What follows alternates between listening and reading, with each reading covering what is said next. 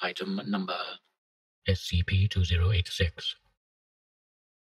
Index Rerouting. Object Class Keter. Special Containment Procedures. News reports in all major towns and cities are to be monitored for missing persons that had recently or regularly used public transport.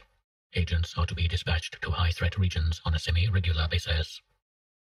All recently discovered SCP-2086 colonies are to be condemned and demolished with chemical explosives. Standard media suppression tactics are to be applied during this entire procedure. As of this writing, 5 specimens of SCP-2086 are in Foundation custody. All specimens are stored in what had previously been an aircraft hangar. Because of their short lifespans and high reproduction rates, the number of SCP-2086 instances in Foundation custody shifts regularly. Terminated specimens formerly in Foundation custody are to be moved to a specialized cold storage container at site for study.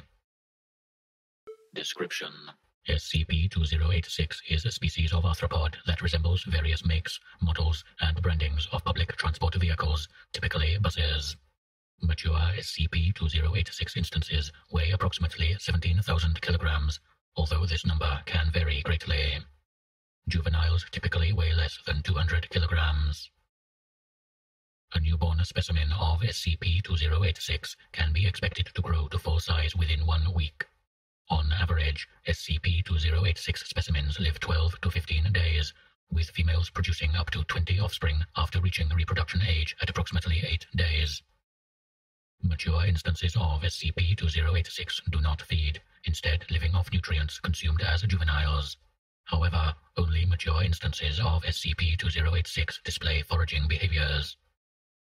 When foraging, SCP-2086 are almost indistinguishable from standard automobiles, although closer examinations reveal the steel, wood, plastic, and glass to be a specialized form of chitin.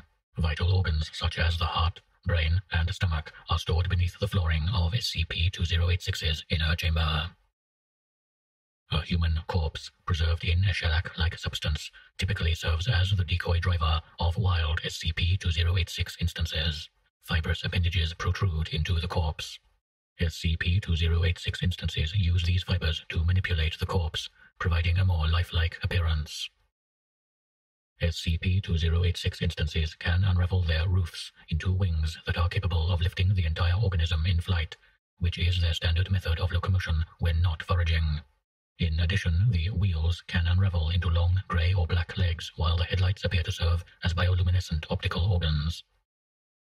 The appendages of SCP-2086 instances are abnormally apt at fine manipulation when compared to other species of arthropod. Specimens have been observed building crude shelters with the materials located at their nesting grounds. SCP-2086 typically nest in abandoned junk and scrapyards.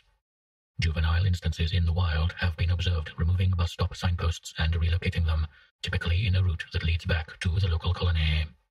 Accidental civilian observation of SCP-2086 instances engaging in this activity is minimized due to the significantly smaller size of juvenile specimens. The mature instances of SCP-2086 will drive along the route laid by the juveniles, picking up human passengers. Once a significant number of humans board an instance of SCP-2086, the organism will release a substance similar to chloroform to incapacitate its prey. Upon returning to the colony, juvenile SCP-2086 instances will enter the mature instance's internal chamber.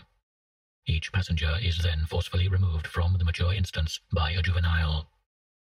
The juvenile SCP-2086 instance will proceed to force the human through a sphincter located under their hood, linking to where the steering wheel and driver's seat is typically located in mature specimens. Once consumed, hair-like appendages attached to the driver's seat will pierce the trapped human's body. These appendages serve as feeding tubes, draining blood from the prey. Once the prey has been drained of blood, the feeding tubes will begin to secrete a saline solution into the corpse. The internal compartment will then begin to fill with a shellac-like substance, preserving the corpse.